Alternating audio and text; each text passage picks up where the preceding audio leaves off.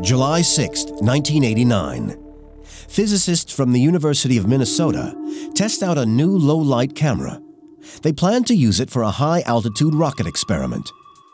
They point the camera east, a random choice, at some stars and what looks like a distant thunderstorm. They play the tape back. Something catches their attention. Two funnel-shaped flashes of light. They last for just a few thousandths of a second. The team estimates that the flashes are 20 miles above the clouds and an astonishing 12 miles tall. By pure chance, they've captured something new to science. From his research lab at Duke University, North Carolina, Professor Steve Kummer searches for these strange specters. It's exciting to be part of something fundamentally new that no one else has seen before, and it's kind of a big surprise that these things have been there the whole time and nobody knew about it. The twin pillars of lights flicker above a thunderstorm in the distance.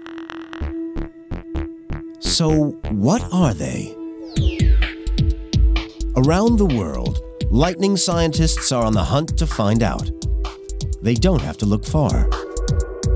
Scientists review hundreds of hours of video taken from the space shuttle. To their amazement, there are dozens of these strange apparitions, just waiting to be identified. Low-light cameras are trained on the skies. High-altitude aircraft fly above storms. Soon, there are thousands of recorded sightings. Everybody was surprised by how common they in fact were. It's just one of those cases, once you know what you're looking for, all of a sudden you see a lot of them. Scientists call them sprites because of their elusive, ghostly appearance. They seem to dance above the thunderclouds in the night sky. In groups of 2 or 3, they last less than 10,000ths of a second.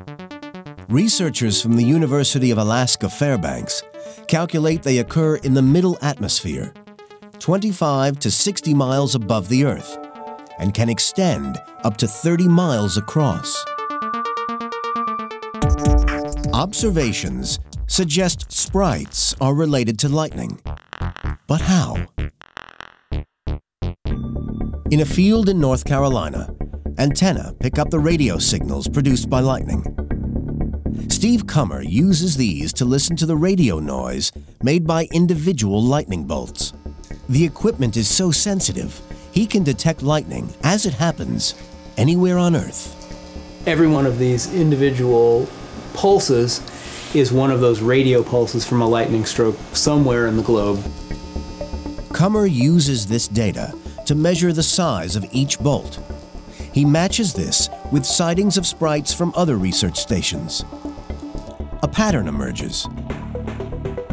Sprites occur in the fractions of a second after lightning strikes, but only after the most powerful lightning bolts. Kummer thinks this huge release of energy causes a disturbance in the atmosphere above.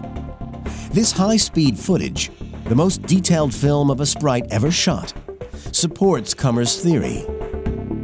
45 miles up, electrical charge momentarily increases.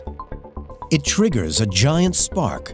Millions of electrically charged particles accelerate outward at 33 million feet per second. Sprites tend to be about 40 miles high. The bottom here is maybe 25 miles, and the top is 60 or 65 miles. Sprites come in many shapes and sizes, from the so-called A-bomb sprite, up to 60 miles in diameter, to a tall, skinny one, less than a mile wide, and nicknamed the Diet Sprite.